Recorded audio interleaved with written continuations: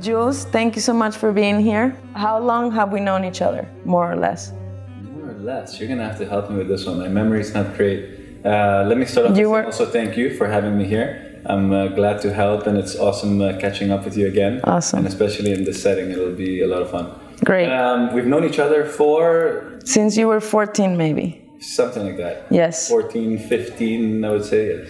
It's unbelievable to think that, you know, what is it, 2 Grand Slams, 1 Masters, 1 with mixed doubles, couple of semis, unbelievable. Like he reminded me first, right, as a couple in doubles in the world. Yes. 3rd, as an individual. Yes. Right.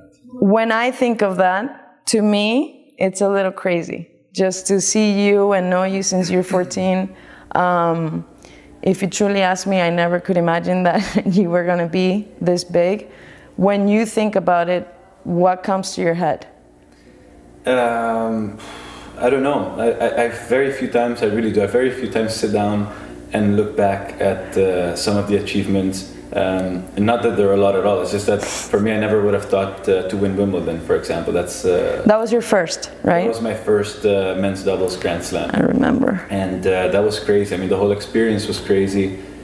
And I never would have dreamt that or thought that I would be there on center court playing this match and winning and the whole, it's crazy. So I don't sit back and reflect too much about it. I try to really live in the present and keep pushing forward because at this age I'm not the youngest anymore and I only have a few years left. So I would like to, you know, just keep the pedal to the metal and go as much and as focused as I can for now. But I'm very proud of all the accomplishments. Some of them caught me by surprise, absolutely. Some of them, as we'll I'm sure discuss, didn't go as planned as well, because I'm achieving a lot of the success in my doubles career. I also played singles before that. That didn't go as good as I wanted it to. So you got to 200, not that bad. I got to 200, not bad. So you know, so yeah, a lot of ups and downs, but extremely proud and happy with the achievements. Well, we're happy you're sitting down and reflecting on them, so it's always nice, so you should do it. Getting into more or less of what we want to talk about, when you were a kid, right, growing up and being a tennis player, a lot of kids do this, a lot of kids want to get to where you are. What, did you ever think that you were going to be this big, or did you ever, I'm sure you dreamed about it, but did you know, or when did you know you were going to be big? So when I was little, I dreamt about being on the big stages. It was not so much the Grand Slams and everything that I thought about. It was more of Edberg was an idol of mine and these kind of players, and I was watching them when I could on TV. I grew up on a small island in Curacao, so we didn't get a lot of these tennis matches. But the few that I could see, I was watching him play a lot and a few other players like that. I never had the dreams of winning Wimbledon, really. I wanted to have success and make it, whatever that meant, in singles, in tennis. So I wanted to make it. And for me it was You just wanted to be a pro. I wanted to be a pro. So for me it was more like I wanted to stay in the official hotels in beautiful cities. I wanted the official tournament car to pick me up, which at the time was Mercedes-Benz. And you watch these programs on TV, and I wanted to live that kind of a lifestyle, you know, to go to the nicest cities, stay in the best hotels, have the tournament cars pick me up, and these kind of things. So I wanted to make it, and by that I mean also, I guess, having the respect of my peers. That was the whole. That's a big thing. Yes, and that was making it for me. So I didn't have specific goals, and I think that has to do with where I came from. So I didn't have those specific. I want to be #1 in the world goals. But I wanted to make it. I knew I wanted to make it, and more importantly, I knew I found my passion when growing up on an island. The good thing about it is we play a lot of different sports. Baseball is the #1 sport. Did you play baseball? I played baseball as well. I swam. I did taekwondo. I did everything. So now that, I'm sorry to stop you, but now that you talk about that, when did you know this is it? I'm going to tennis. I had to make a decision when I was 12 years old. 12? Yes, that's when I sat down with my family. It's funny to say, right? Because a 12-year-old, my family sits down. You shouldn't sit down. Right? And I'm trying to make a decision, but my family, they're really making the decision for me. But I knew that I wanted to play tennis because it's quite funny. When the baseball team would win, when the soccer team would win, in any of these other sports that I competed in, the team won, and everybody shared the glory, kind of. But as a young kid, when I won in tennis, I won, and I had all the glory to myself. So it was more of the feeling of me winning alone on the court or in my competition. I had greater satisfaction when that happened. And as a kid, it was very like I wanted to win, and I was one. And funny enough, how life works, I ended up playing doubles, which is something that you share with someone else, you know, and you go through. I need a partner to be able to do my job. But that's kind of how I picked tennis. So at 12 years old, it was a sport. I always had a racket in my hand. I always knocked the ball around the house, and even though I was told not to. How many lamps did you break? A lot of lamps with a lot of repercussions. I'm guilty for that too. And my parents could see that in me. And of course, when I was 12, I don't know how we all came to the agreement of that's what I wanted to do. But when you sat with them in that moment, because it's funny when you talk about that moment. I remember my moment when I had to say, okay, this is it. This is what I want to do. I do remember my dad put me in and he's like, you have to tell me if you really want to do this.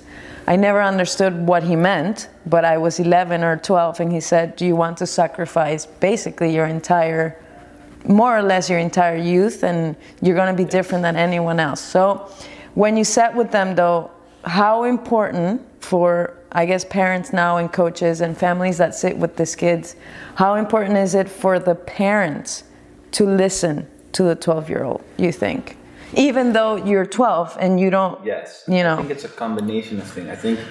I think so you have to listen to the kid, because I don't, my parents could see that I love tennis. I don't like tennis. I love tennis. Obsessive. It stood out more than the other sports, you know. So I liked swimming, I liked baseball, I liked soccer, I liked these things, but I love tennis. And I think they were observant parents. They were very much into my youth and very, very much around me. Involved. Very much involved.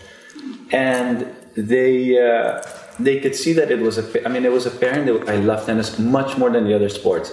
And with that being said, it's also important. Yes, the kid has a say at that age, at that time, but it's a young age. So many times the kids don't really know what they want. I knew I wanted to play tennis, but what does becoming a professional, leaving your house, doing these things, I don't know that as a kid, and in a way, neither did my parents. So you kind of try to make the best decision, and you have to go off both. So you can't just listen to the 12-year-old. As a 12-year-old, if you're good already, at least in this day and age, kids have a coach. They have a coach, right? They have a coach, they have a parent, and they have the kid.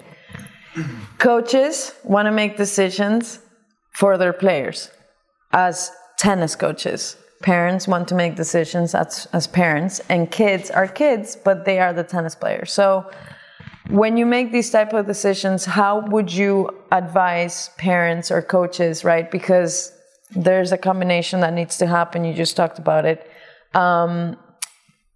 We need, I believe, you know, this is weird to say, but we need parents that get it more. I think coaches and parents need to be a little bit more in sync.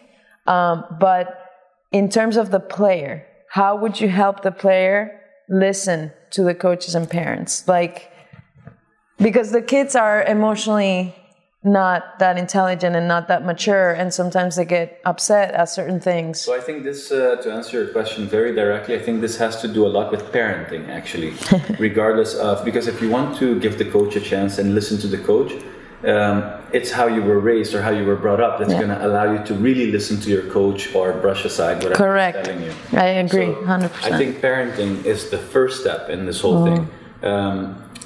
The part where I left out in the decision making, so it was myself and my family, there was my first coach by the name of Robert Gomez. He's still here. He's actually at the Biltmore. You might know. Oh, no, I do. I never knew you. Yes. Okay. Robert was my first coach. Where? And he's now at the Biltmore. No. Where did you play with him? I didn't. So when I was 8, so playing in the 8 and unders, 10 and unders, 12 and unders, my family would make these trips to Miami, and I would play in the YMCAs and in these small tournaments. Wow. And in one of these tournaments, Robert saw me play and thought I was good, which I was not at 12. I promise you that. Yeah, and I was not very good. But he met my father. And he liked him, probably. Disciplinarian also, and they bonded right away. So my father then eventually said, well, if my son wants to go play tennis, I'll put it together and send him with Robert, who's a disciplinarian that he trusts. So you would say Robert recognized how your dad brought you up Yes. and was like, this is gonna be good. Recognized, but also my father had direct correspondence with him as far as when I would come to the tournaments, they would have their conversations without me knowing. I only found this one after.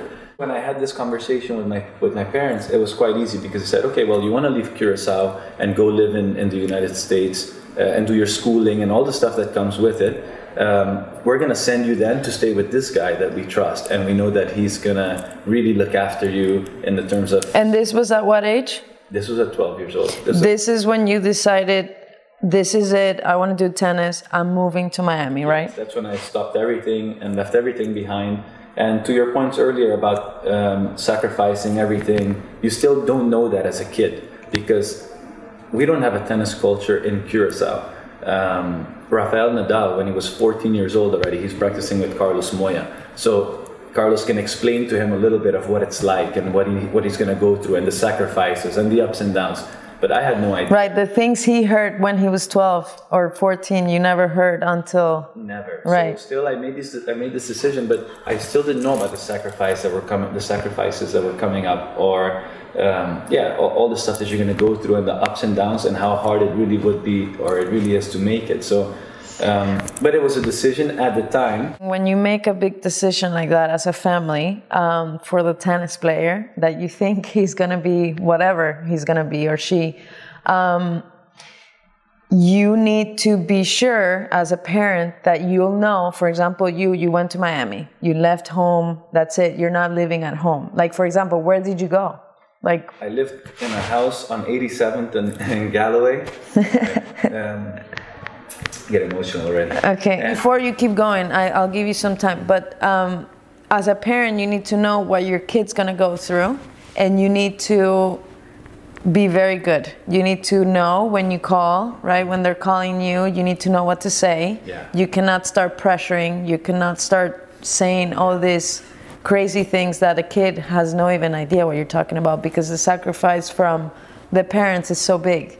Yes. Right? The sacrifice, I said this of course off camera when we started, but I very rarely talk about it, and I would love to discuss it because I need also the family and the kids to understand what they're getting into. Right. But the sacrifice is big, and I tell people, like, for all the achievements and stuff that I have now, it's not gonna buy me back the time that I lost with my family. You know what I mean? Like, so. Yeah.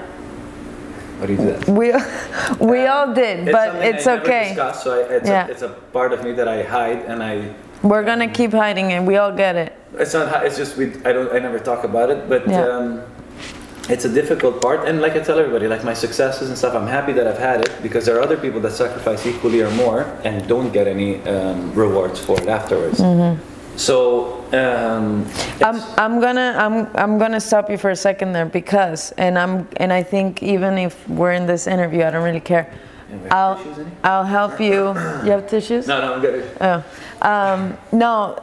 So sorry, what you just said there about, there's people that make sacrifices and tennis players that don't get what you are getting now, which again, it comes from everything that you've done. Okay, so me, for example, and I'm going to talk about me because I've done it. Mm-hmm. I did it all just like you. I left home, my parents, everything.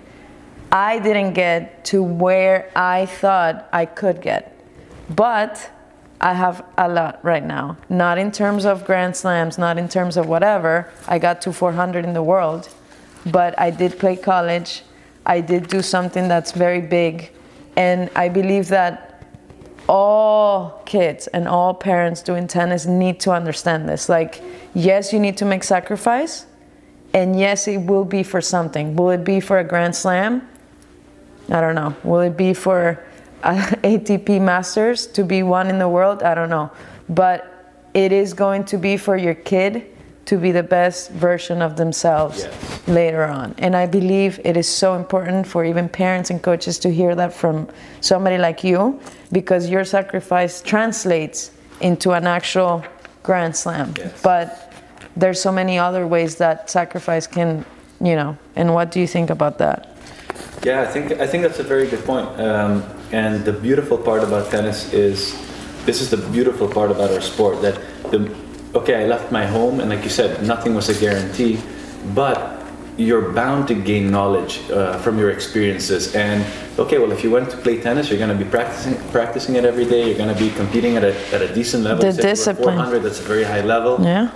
And you learn the game. You meet a lot of people playing the sport, and that leads to many things and opens many doors. And correct. A great path, or a great also choice that tennis gives us, everybody from youngsters. That's what I want the young kids to know, is that we have the opportunity, especially in the U.S., to go to a university and play tennis, and have a scholarship, whether it's full or partial, which helps families out a lot. And now you can continue on living your dream of playing professional tennis. It's a stepping stone, while getting your studies, which for a family, that's all you really want, because after that, I feel like your kid's in very good hands, and the opportunities in her or his, in his hands to do whatever they want to make whatever they want to make. Yeah, so we know right now that we're in the topic of college. You went 3 years to UCLA, go Bruins. Can you take us to through a little bit of, because I graduated from I did my entire career. I had an unbelievable time. I was struggling between saying, should I go pro again or not? I decided not to, but there's so many kids that have, kids and families that have trouble right now to choose between, what do I do? Do I go to college? Do I go pro, right? People separate the routes, and I believe, right? It should be one route together. I want to know what you think. I mean, I know you left early, and I'm sure this was a decision that you made on your own, or? Yes, it's a decision I made on my own. You were old enough already. You got it. You got it. This was my decision. This is your decision. But yeah, I went to UCLA, like you said. I had a great time. This decision for me was actually the toughest decision for me, not the one that I was 12. The one that I was 12, I didn't really know what I was getting into. Right. So it was up to my parents, along with my coach, to really listen to what I was saying, seeing if that's really valid or not. The tougher decision came, they came kind of within 3 years apart, was when I was 18. Now that I've been playing for the last 6 years and developing and getting better, right, from 12 that I was here, and now I'm 18 and I need to make a decision on, hey, am I going to go to college? But my level's improved and I have a very good ITF junior ranking. Am I going to play professionally? Like most of my friends did at the time, they went and played professionally. I made good improvements from 12 to 18, and I don't know the improvements that I would have made. Let's say I started playing professionally at 21, so I did 3 years of university from 18 to 21. I don't know the improvements I would have made from 18 to 21 if I would have been on tour, but what I can say is that maybe I wasn't, let's say, mature enough to handle most of the stuff if I would have continued on to play professionally. So in my case, the college route really helped me personally. Were you ready financially to make the step at 18? This was another thing. Financially, we weren't really ready to make the step. I have another older brother that wanted to go to school as well, and my father, or my family, my parents, had to fund him as well. My brother also, like you said, was going to school, and we had to fund him as well, so the decision wasn't all based on mine. For example, after 2 years of being in UCLA, I felt like mentally and physically and tennis-wise, I'm ready to go play professionally. But my brother just went from a pre-medical school, now he's doing his medical school, it's quite a bit of money, and I stayed in school so that we can... You would balance out the family. We can balance out the family. And these decisions, like that decision was quite easy still, because it was I could see what was going on, and You were still safe at UCLA too. Yes, I was still safe. I had a safety net, right? If I decide to stay, I'm quite comfortable. I know what I have here and how I can further on improve my tennis if I chose to stay. But I was ready to leave. At the end, I stayed another year, so I did 3 years and left after my 3rd year.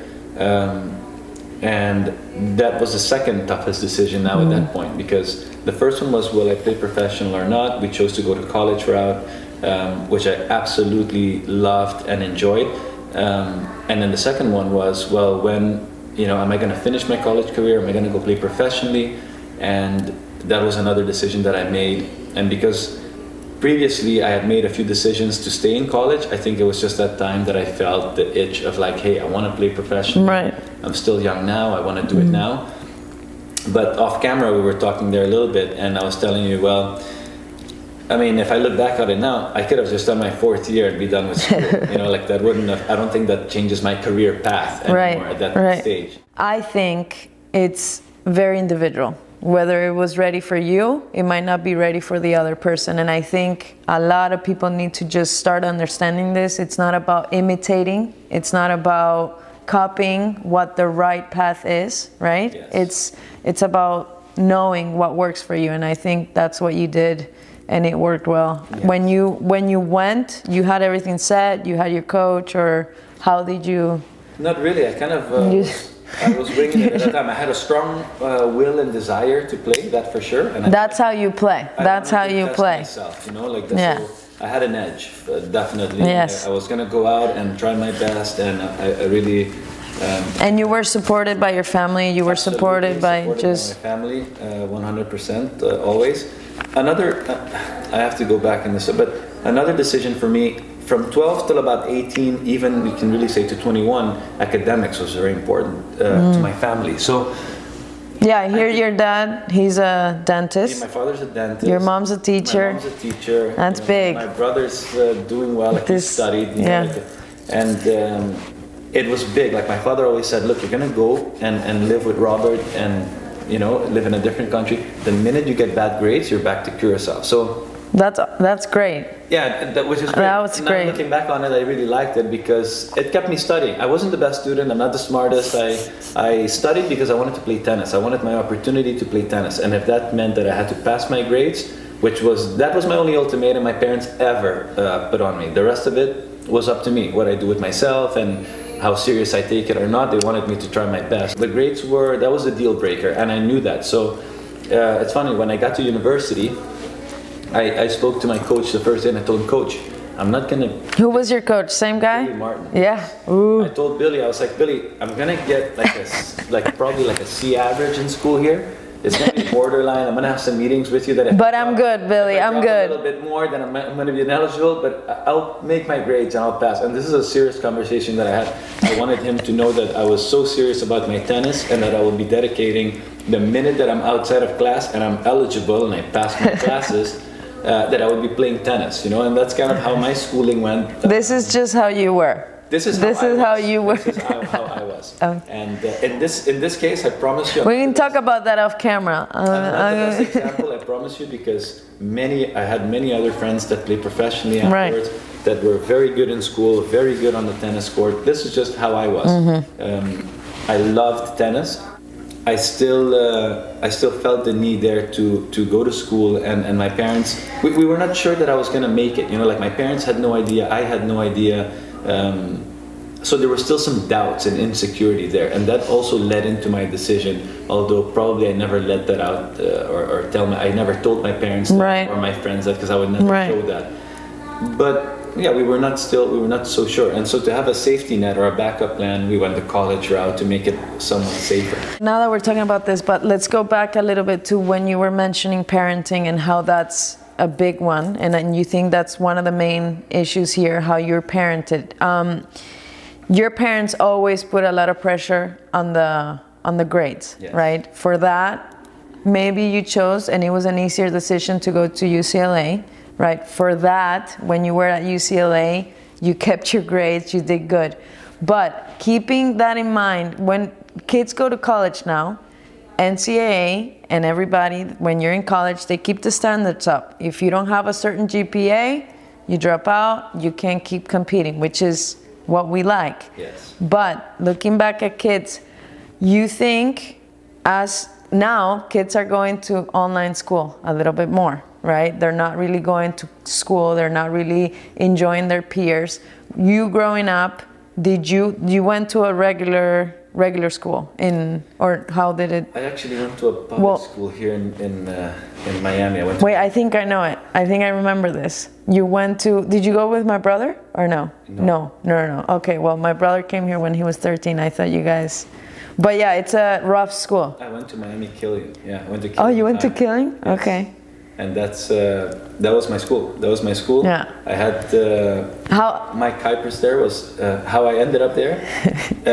Through playing some tournaments, I met the high school tennis coach, Mike Kuipers, And he was my safety net there at that school. Like he made sure that, hey, we're gonna keep Jules in I line. remember. We're gonna make sure that Jules gets his grades. We're gonna, you know, and which is huge, because then when you actually want to go to college, there are standards. Absolutely. And parents need to remember this. I don't want to talk about it. I love my Killian High. I love the fact that I went there. It roughed you out. Cougar for life. Yeah, we. It was a tough school. It toughed you out. It was tough. And I was not hanging all the time with the right crowd sometimes in school, and I thought, you know, it was cool. And these. Who kept you in check, Mike? Mike kept me in check definitely through my high school. Had very good contact with my parents again to make sure I make my grades and to, you know, so that helped me. And the other thing, to be quite honest, already in high school that kept me in line is my tennis, because I was so passionate about my tennis that I probably wasn't going to risk it for anything else. Right. Not the coolest kids in school, not to make the wrong decision, not to.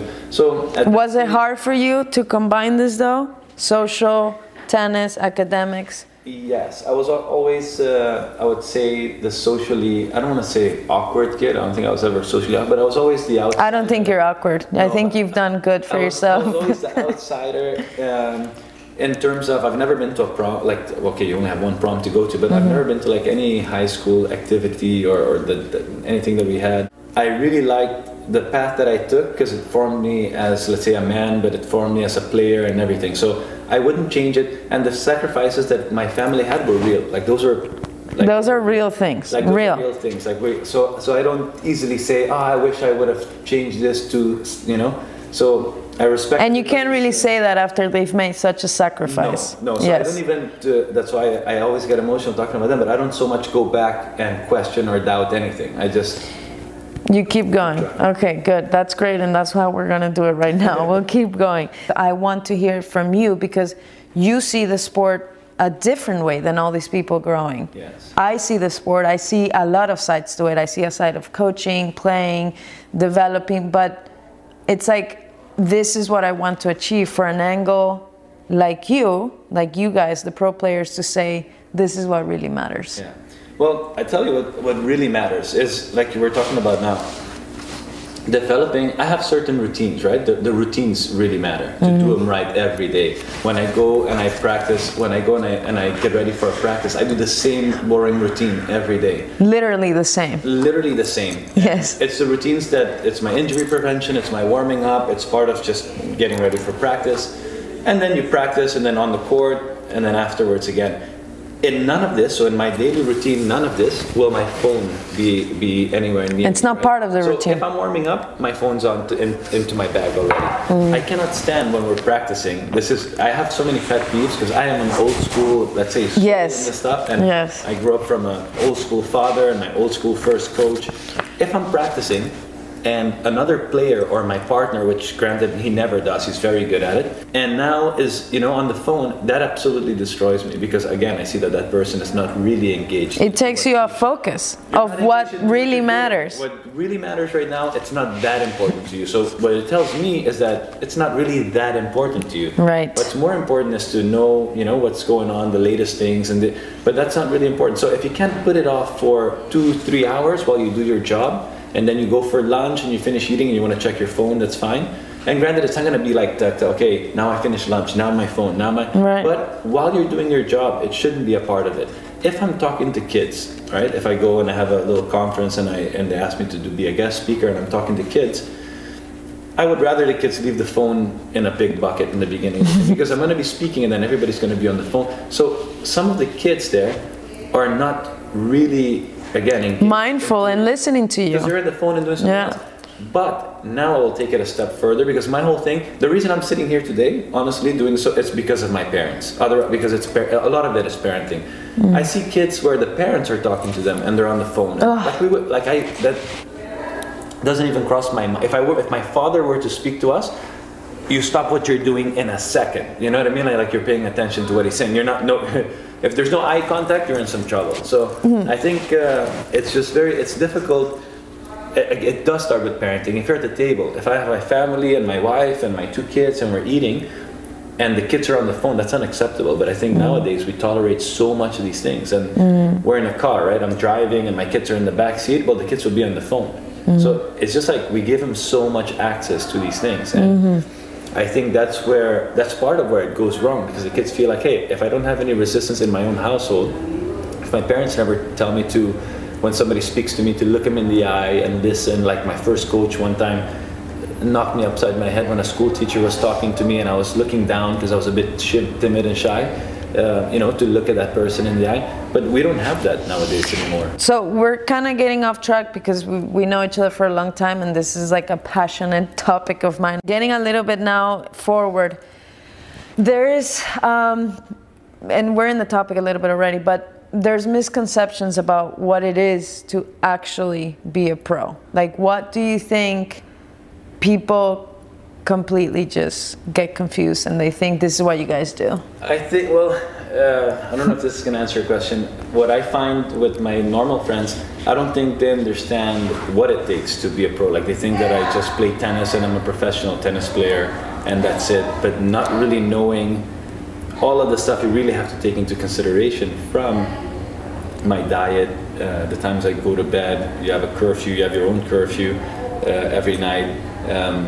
Try to stick as much as you can to your routines. For me, it boils down even to some fun activities that I grew up doing that I can't. We talked about when I was younger. I love playing sports, but I can't play basketball, I can't play soccer, I can't play, because these are all risks to my profession, to my job. Because if tomorrow I twist my ankle, well, that's going to cost me. Or if I hurt my wrist, or so I don't go skiing and I don't skate. I've never skied before. Do you know what? So yeah. These are the things that, they're real and proper, again, I wouldn't say sacrifices, but lifestyle changes that you have to do. And it's a 24/7 thing. It's a 24/7 thing. As Robert, my first coach, used to tell me, like, rest is part of your training. Like, don't ever think that you're resting and rest is part of the training. So when you're resting, take proper rest and make sure you do the right things, because the next day you'll have to be back at it and do the same thing again. And this part of the project is interesting because so many times we grow up and coaches tell us what to do, right? Do you think that you, growing up, did you have something in your head, or again, I think it's probably going to be parenting, you're going to answer parenting, but did you have anything that was different from any other of your peers? Like, did you listen to your coaches a different way? Did you, because we all get the same advice, we all train together. Like, why did you, why? It's cliche and boring after a while, because when I was younger, what they had told me, what my parents would tell me, it mattered. And they will test you on if you listen or not. You're not getting away with the... I just told you, yeah. I got it. And then, like 5 minutes later, they'll test you or see if you really got it. So I think it has a lot to do with that. The other part is that it was quite easy for me because I found my passion really early.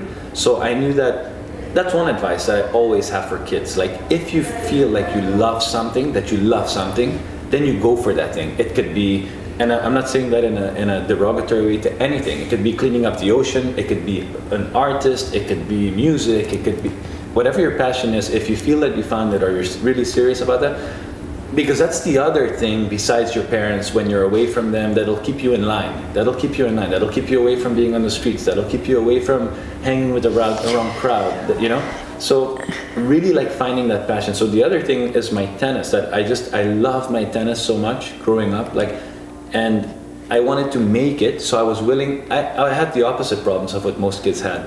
I listened too well to too many coaches. This person would tell me, hey, hit your forehand this way. And then another one says, no, you got to do this. Then another one. So that takes time, because I was so, literally like a sponge, but absorbing everything that these coaches were telling me, because I wanted to improve. My only thing is that I wanted to get better.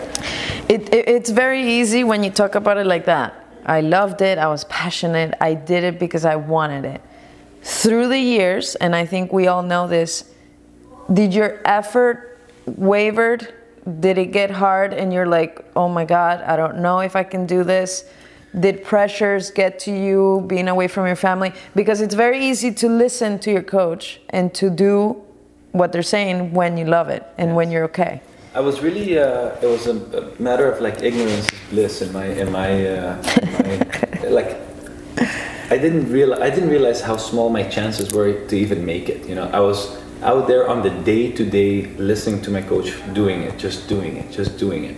And as I was getting older, some of my friends stopped, some of my friends started dating, some of my friends took other interests, and I just kept doing it. I had one difficult decision to make where it was either stop playing tennis or start my doubles career, which I find very interesting because up until that point, and even during that point making the decision, I kept working out because I knew that I was probably going to give it another go. But I was going to say I wasn't going to believe you that you didn't have a moment. I never, it's, and that's, I don't know if I credit myself, can you credit yourself for that? Is it pairing? I don't know what it is, but I never wavered, just the goal was clear and I wanted to make it. I wanted to, whatever the making it was, in that sense it was not clear. I just wanted to make that lifestyle. I wanted to be in the best cities playing and be in the hotels and being in these tennis programs and these things.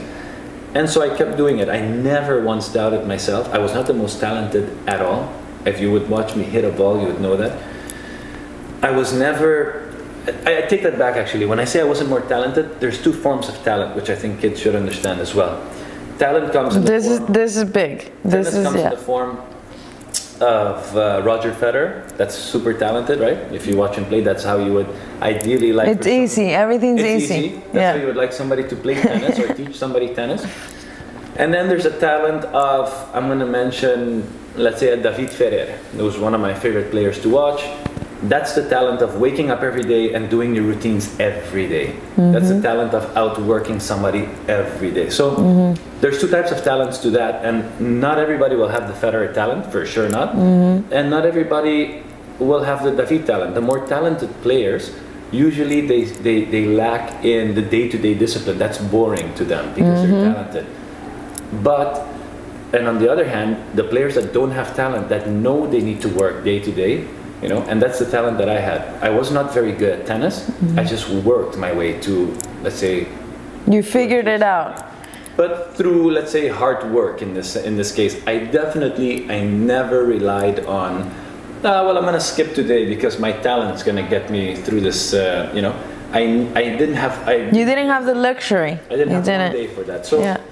I would like kids to understand that that's a talent, like to be able to outperform or outwork your opponent. They don't think that's cool. They don't think that's that might not be cool, but that's a lot of that's how a lot of people make it as well. So it's not cool, but they need to understand that is being a professional tennis player. Yes, it's part of it. Yes, but it's a lesson. We're talking tennis now, and I don't want to sound like the great philosopher here, but it's a lesson in life because. You might not be the smartest or the most talented lawyer, but if you work at it every day and you outwork the other ones, you're gonna make it probably further than the talented one that didn't work. You know, so of course there's levels to it, but it's quite. I find that quite interesting, and I want the kids to understand when we talk about talent that it's not just talent in hitting the ball. It's correct. Talent of being able to do your daily routines mentally. How long can you hold on to that every day? That's a talent as well. So that's really. And did anybody teach you this, or did you? I think from my father. That probably. God, I can't do it. Okay, cut. No. Okay, your father, your family, your parents. Probably from my father. Okay.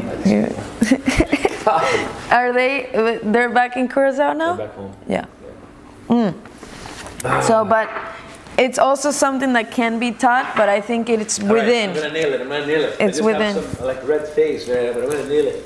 I'm gonna go back to my father, the hardest working guy that I know. Literally. Apart from you. Apart from me. Let's go. Literally from also not just in words and making sure saying something and doing something else. Just really.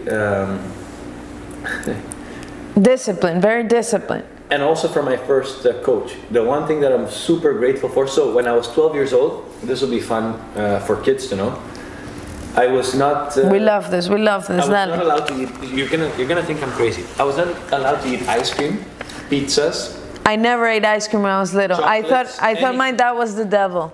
He's like, don't touch it. Any carbonated drinks. Nothing. So till today, I'm 36 and extremely fit, but comes a lot from my first coach with what he's taught me and the discipline that I had from my father and the combination of my father and him.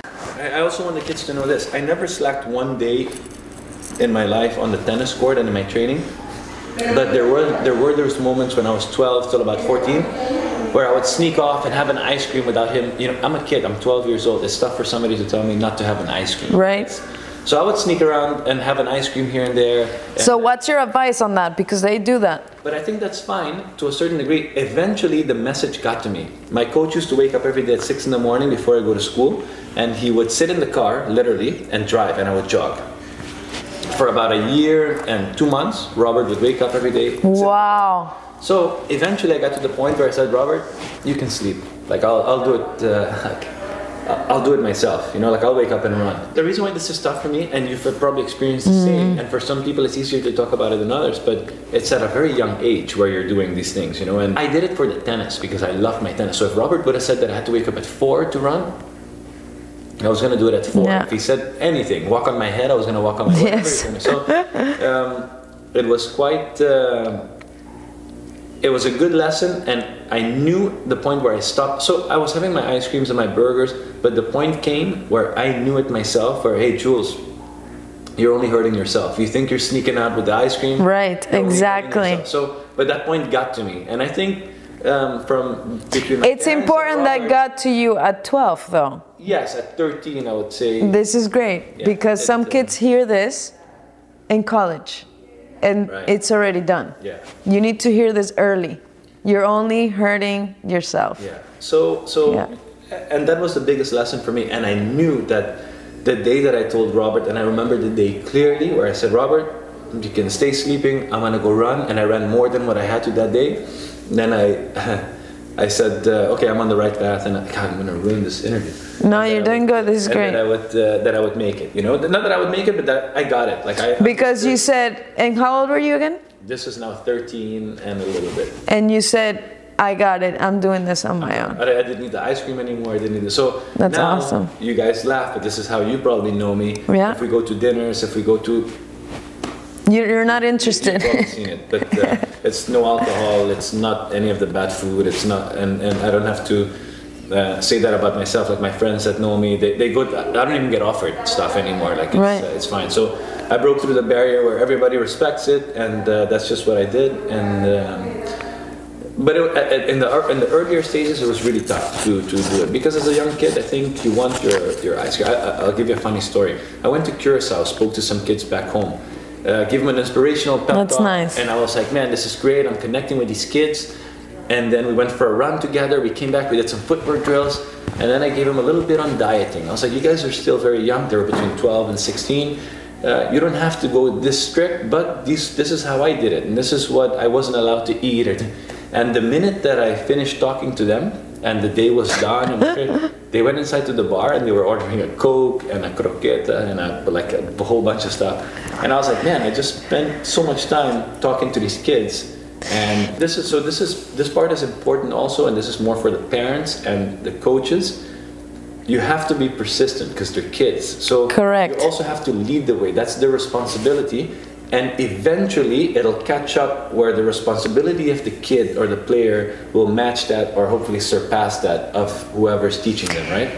So that one talk for me with those kids, that was not enough. But I'm not going to give up in saying that, hey, back home in Curacao, our kids can't make it because I spoke to them and they went and ate this. It's my, let's say, duty eventually, if I want to make them into tennis players, to consistently educate them and sit, and then give them the confidence and the rewards for when they do it well.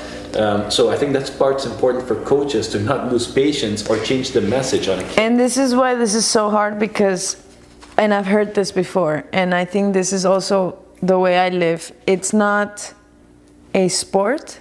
It's not the kid doing it. I mean, it is physically, but it's a group lifestyle. I think it's a lifestyle. I think coaches, like you said, are very responsible to continue the way the kids living. You gotta live like them. Parents, you gotta live like them. It's for it not to be. You tell the kid that you can't smoke and the coach is smoking a pack a day. That message is not strong enough. So the support system is absolutely crucial in whether he or she will make it or not.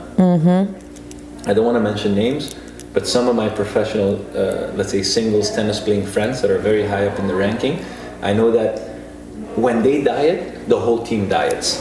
Like, it has to be like that. this guy, if I'm eating whatever, fish and vegetables for dinner, so is everybody else.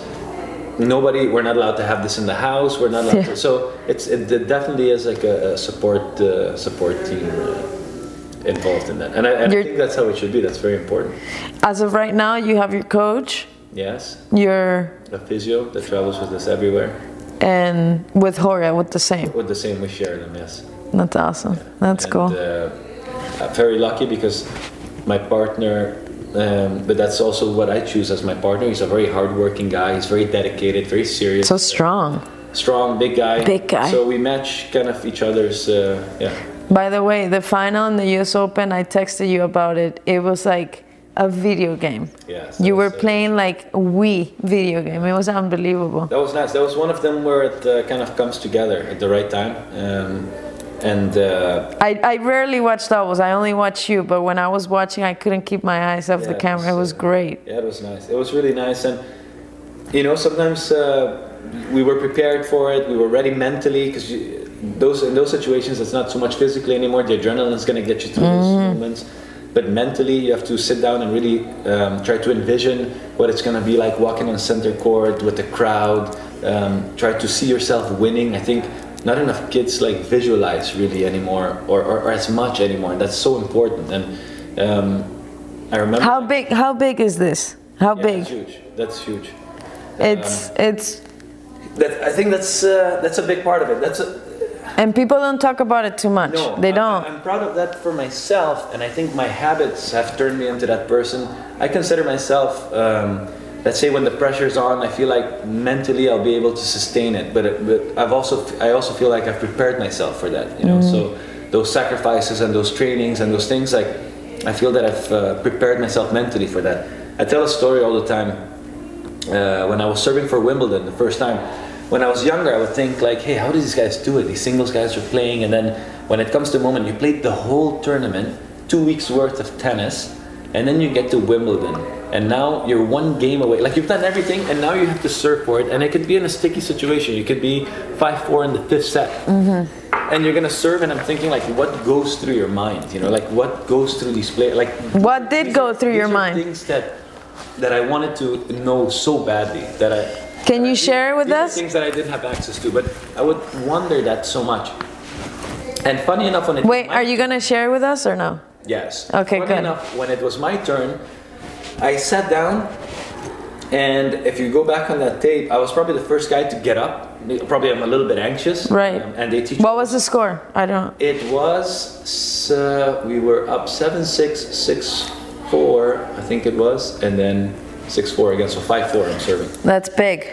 Sitting down. I mean, still close. Okay, we're up 2 sets, but sitting down. I'm already getting a little nervous here. I got up and I went and I was ready to serve. And I was so proud of myself in that moment because I can say this: you don't always react the same in a pressure moment. Some days you might be brave, some days for some reason you're not, and we're all human, so we have different emotions all the time. But you got to deal with all of that. You got to know. And the important part is also you have to accept all of them. Correct. If you're nervous, accept that you're nervous. It. If you are not, or if you're feeling brave, then accept that as well and go out and do it. And luckily for me, on that day, I got up before the other guys. I walked and I had a bit of an attitude, like a chip on my shoulder. I said, hey, give me the balls. You know, I went to the ball boy right away. I was like, come on, man, give me the ball. Like I was ready to serve it out. You know, I was confident. I was serving well for the whole week. And I just, I didn't think too much on the outcome of winning Wimbledon. But what I tell people, I was probably I would say the most prepared player in that moment to serve out that tournament. You know, like. I got you.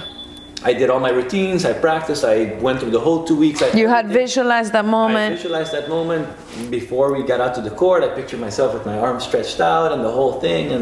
And so when I went to serve for Wimbledon, I told Rojer and then I said it to the press.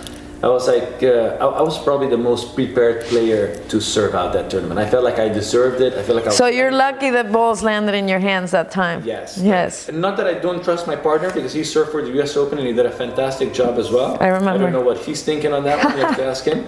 But in this particular case, I was ready for it, and I wanted to be the guy serving, and I was super proud of that.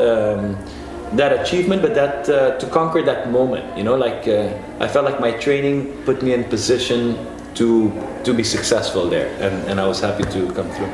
Yeah. So, and when you said that, it's nice that you mentioned this, because kids now growing up, coaches don't really talk about this. They think that you, in that moment, they have no idea how nervous you were.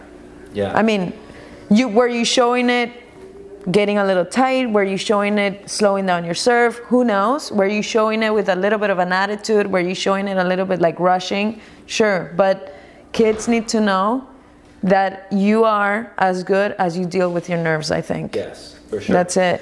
I mean, I have so many quotes that come to mind, or like stuff that keep them, because we have a nice. You're gonna laugh at how the stuff that I told you, and my let's say I don't want to say mottos, but like the way that I try to live my life and the stuff I follow, how close it compares to the stories that has actually happened. You know, like how.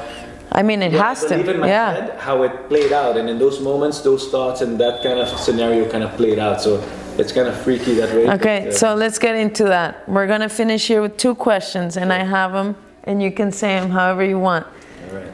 What's your motto for living your life? If you have one. If you had to pick one, because I can see you're a very philosophical kind of guy. I have a lot. For living my life, I don't. Okay, no. Okay. The sport or the life? What do we do? For sports, I have a lot. I think this is important because you can combine it for both. The late, great John Wooden, UCLA coach, I got to throw him in there. John Wooden. He was our basketball coach. I read his books and blah, blah, and I loved his definition for success. I try to pass that on to the kids that I speak to. I know it, but say it. I know I'm going to paraphrase because I don't know it quote by quote, so it's paraphrasing here. He pretty much, I will paraphrase it, but what he says is, a few friends of mine that arrived here. What he says is that success to him is an individual doing the best that he can every day, which is some of the stuff that we talked about. Mm-hmm. He would consider that person a success. So they would ask him, I remember, yeah, but who was the best basketball player on your team? And you're expecting him to say, like, or the most successful, sorry, you expect him to say Kareem Abdul-Jabbar or Lou Elson there at the time. Mm-hmm. You expect him to say Bill Walton. And many times he pointed to like the bench players that were not the most talented guys, but great success stories in the fact that they tried their best every day. Mm-hmm. They brought everything that they could bring every day. They were professional, and he considers them a success. And to me, that's the definition of success. It's like we're saying, right? It doesn't matter where you get or who you are or what you actually achieve. Is if you do it every day, you do the uncool thing. Yes, and you reach what you're supposed to reach. Yes. It doesn't matter what, but it's a nice thing you live by, and I think you do it quite well. So this is my last question for you, and this is. Can I throw 2 more in there just because I want to? Oh, sure. I know, I love it. This is unbelievable. No, because it's helped me, and maybe it can be 1 or 2 things that can help somebody out, or if you have it in your mind. I think an important one that I love is whether you think you can or cannot, either way you're right. I think that's a beautiful one, because it's true that speaks to the mind, obviously, and how powerful it is. If you believe you can or you believe you cannot, both ways you're right about it. But which one can be really bad for you? But one yes, can be really bad. I think that's a beautiful one. And I'm gonna give you one more that I actually share with your brother, which I love. I think, and it's. Who's my brother? I don't know my brother. I'm kidding. Yeah. I'm kidding. So and I love it. And it says. In the moments of pressure, you don't really rise to the occasion, you sink to the level of your training. Wow. See what I'm saying? So, wow. That's a quote actually by the Navy SEAL, which I think is a beautiful quote, because I think that's so accurate and so true. That one's amazing. Yeah. I need to look that one up. Yeah, it's a great, I think it's great. Yeah. And those are Do you think about these things every day? For sure. No, I wouldn't say every day. I mean, but if I find myself in a moment of uncertainty, you go there. Or in a moment of, I go there. I go there a lot. You go to the uncool thing. I go to the uncool thing. Yeah. Yeah. So, to finish, looking back, and you don't have to look back at your family. Don't get sentimental. No, but looking back at 15-year-old Jules. Through ups and downs and winning and all of this, like what would be one thing or a couple of advices that you would have for 15-year-old Jules? 15-year-old Jules, I would say number one on my list is to persevere. I think, I don't know, this is just my no, this is going to help everyone. This is amazing. This is my feeling. Yeah. I feel like kids, we live in a world that we give up so easily on something. I feel like everything's accessible and everything's easy and quick. And sometimes like the stuff, I don't want to sit here now and sound like a bunch of cliches, but sometimes the stuff that's like really worth getting, it takes a bit of time. And those are not the easy ones, usually. You know? So persevere. I think persevere. I think that's number one on my list. Let's go for 3. Oof, persevere is number one. Number 2, I would have to say to be disciplined, and this has to be taught to a kid. The discipline, you're not gonna. I mean, in anything, you're not making it if you're not disciplined. So, I'm like you very much in the sense that like I hate the coolness of the new generation. I like old school. I like vanilla. I like old school, boring, go to work. Meat and potatoes, hard hat baby. and lunchbox. Yeah. That's what I like. I don't give me flashy. I don't need ESPN. Whoa, wait. You. I was on there. Your what's it called? Your outfit for the finals in the Open was flashy. True. It was flashy. True, it was Who flashy. did that for you? That was my. Mind you, I laughed so hard because. I'm gonna plug it now. I'm gonna plug it, but that's the company is called GUNN Gun. Yes, Gun. And a friend of mine designed it. We're not showing that. And Yeah. a friend of mine designed it, and it was a little bit of it has to do with in the world also today to show a bit more of compassion and. No, the actual the topic and the design was great, but I laughed because I was like, Jules is probably a little. Yeah, it was crazy. I had a big Statue of Liberty on the front of my shirt, but it was just more of because it is like it doesn't have to be in there. But I'm fed up with how some of the stuff's going on in the world today. And you talked about it after Charlottesville, and I talked about you talked about it in the interview. I Yeah, just wanted to share a message of peace and love, and which I loved. Was amazing. have discipline, perseverance. Number one, discipline. Number 2, because you're not going anywhere without those 2. And to be honest, I don't really have like those 2 are at the top of my list so strong. I believe in those. I mean, if you can do both of those 2 things, or if you have both of these 2 things, you're going to be successful. At whatever level. At whatever level or whatever you do. Yes. And the last thing that I would do, because I say that today to everybody, I love tennis. I love tennis. I love it. So don't come with your negativity. Don't try to put me down. Don't take my motive, because I love it. So I think it's to have fun at what you do. And like, again, very cliche, but really have fun at what you do, because that's, I play a sport, like a game, literally, for a living, and I love it. And I every day that I practice it, I love it. So then you would say perseverance, discipline, and what? Love for what you do. Yes. Yes. Find that passion. If you have passion for what you do, you'll make it. With all this stuff and the sacrifices that were made before, I think I give you more quotes here. I love it. I love it. But I follow like a Paralympic quote. This was from one of the swimmers, and it said, "I never sacrificed a day in my life. It just took what it took." It's important to just really find what you do and love it. If I were to go back and do it all over again, I would do it all over again, because I love to play tennis. So all the sacrifices and those things, I mean, it took what it took. So I love it. Man, I love it. I'm crying now. Yeah.